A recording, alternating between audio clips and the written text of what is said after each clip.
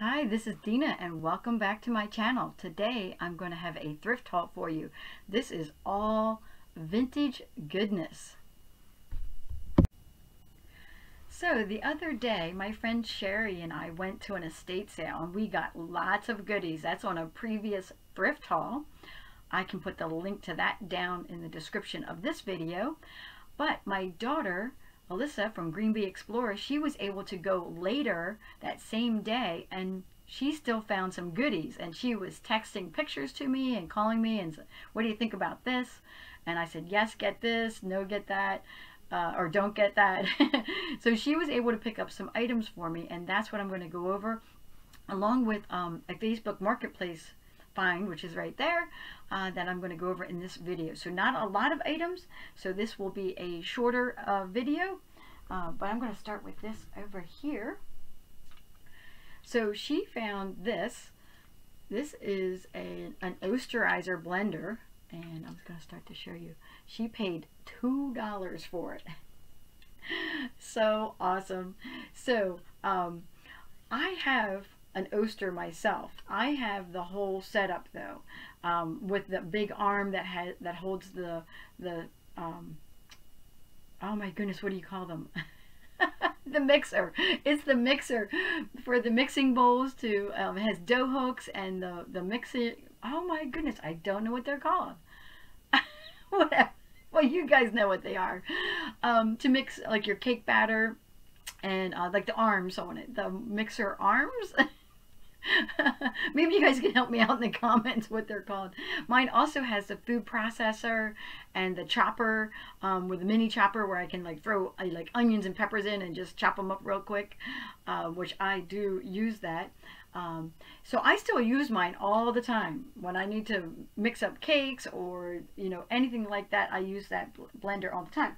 So mine still works fine, and I got it in 1989. My mom gave me that as a graduation gift from college. So it's over 30 years old, and what I'm seeing is a lot of people are finding these sets because they're all being donated now from the late 80s, early 90s, and this is what the base of it looks like, and they're all coming to market. I'm seeing them all over Instagram and TikTok, and I kind of chuckle each time because I have mine down in my kitchen. I've been using it. I'm going to continue to use it. I'm not going to give it up. The good news is if I need replacement parts, I certainly know where to keep my eye out for them: estate sales and thrift stores. So this base, it is super heavy. Look at all the buttons on there. You got your great chop, grind, whip, puree, all those good things. They definitely made these things to last, and so I have not tested this. If it works, I'm going to sell it as a set. Probably $35. I'm not sure how much this would go for. I'm going to comp them out. I haven't comped it out yet. If for some reason this motor is burnt out and doesn't work, I will be able to sell this, and every part of this. I can sell it as is, or I can sell just the lid or just the base. I can actually part it out and still make about the same amount of money. So it's kind of weird that you can sometimes part them out and make more money on the parts than if you sell it together as a set. So I'm going to try to keep it all together and sell it as a set. That's the goal, so I'm hoping that this works. Now, the other thing or you can probably see it back there, found, I'm going to push this over just a bit so I can get this out without too much noise. And she found this set of Pyrex bowls, and she goes, is this a good pattern, Mom? Should I get it? And I saw that she had the little bowl. I'm like, these are always so hard to find to complete sets. People always find the big bowls and never find the little ones. So I was like, oh, of course, get that. This is the butterfly gold pattern. And so it came with this little one. And then we got the slightly bigger one. That's also in the yellow color. And then the big one in the white. So this set is actually missing the other white bowl. It should go white, yellow, and these are totally usable. You can completely use these, but never put Pyrex in the dishwasher. That just ruins the finish on these. And back in the day, In fact, a lot of houses in and around where I live do not have dishwashers. They were built in the 20s, some of them, you know, and on up, but they didn't put dishwashers in, or the kitchens are too small to put a dishwasher in. In fact, the house that we went to, this estate sale, was very, very tiny, and there was no way that you could have a dishwasher in this house. You would just have no cabinets left at all. I got so many goodies myself. You got to go back and see that thrift haul. Sherry got goodies. I got goodies. So definitely, when you're done watching this thrift haul, go back and watch that one and see all the other vintage goodies that we got. Well, she got modern stuff. She got ink cartridges, but you got to see all about that, how much she paid for them and how much she thinks she can get for them on eBay. So I'm going to be listing these items. These are, because they're all vintage, I'm going to be putting them on eBay and Etsy. All the links to my selling pages are down below in the description as well. And so here's another item she was able to find. This little soup bowl, 50 cents. Of course, if you go back and watch the other thrift haul, I found so many mugs of all sorts. And so I have a lot of mugs to list. So these tend to go for, you know, anywhere from $8 to $10 range. So 50 cents, not too bad. So what she does is she sources for me. My daughter will source for me, and I give her the money for it, or I give her dinner.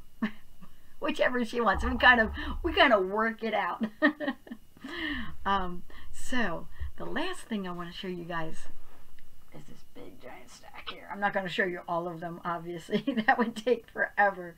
But I saw on Facebook Marketplace this ad, if you want to call it, or listing, I guess. Listing popped up and said free, which I love that, free crochet patterns. And I noticed that the woman lived about 2 streets in back of me, and she was like, free crochet patterns. So I contacted her right away. I'm like, are they still available?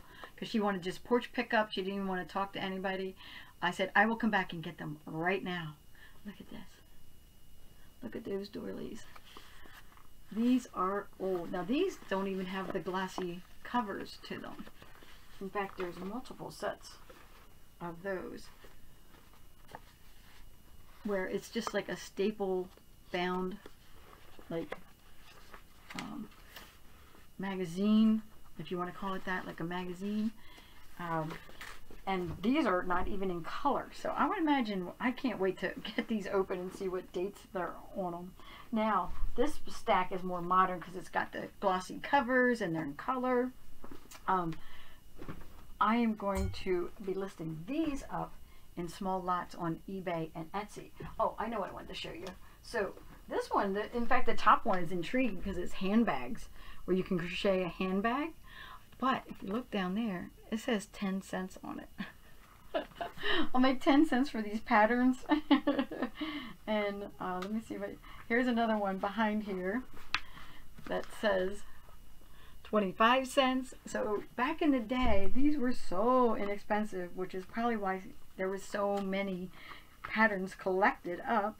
And some of the graphics on these, oh, I should get one of these out. Let's see if I can get it out without. Oh, look at the graphics on that. These are good just for ephemera and display pieces, but they're also very usable because they have real patterns in them. So this one was also a 10-cent one. It says new tablecloths. So I guess those are like patterns for doilies, and to maybe you could stitch them together, stitch the square ones together to make like tablecloths and bedspreads and all that. I know that these will sell because I am part of a crochet and knitting group. Oops, sorry, I just bumped my table. And they are always looking for patterns. They are always looking for, you know, digital patterns, but they also enjoy all kinds of other patterns. So I will be listing these up in small lots. I'm not sure the price on them. And what I'll do is once I get that open and see some of the dates, I will show that maybe on some pictures in you know, Instagram. That will be a good place to put them on Instagram, and I'll put some detail up so you guys can see them on that. So all of my social media pages are down below too. And so that is my haul. It's a very small haul. And thank you guys for watching, and leave me any comments down below. Give me that thumbs up. I know that only about half of you guys subscribe to my channel, which is okay. You don't have to subscribe. I really appreciate it if you would subscribe. It's easier to find someone when you do that. It is free. I know on YouTube sometimes it suggests that you get on their pay for service for their TV, but you don't have to do that either. You don't have to do any of that. When you subscribe to a channel, it makes it easier to find it on your phone or your laptop. You just go right to your subscriptions, and they're all listed right there, and you just click on the one that you want to watch.